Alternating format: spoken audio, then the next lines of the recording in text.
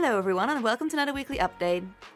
The main seasonal story has now concluded, so there is no new story mission this week. Iron Banner has returned with additional Crucible rank points, and Team Scorch is also available.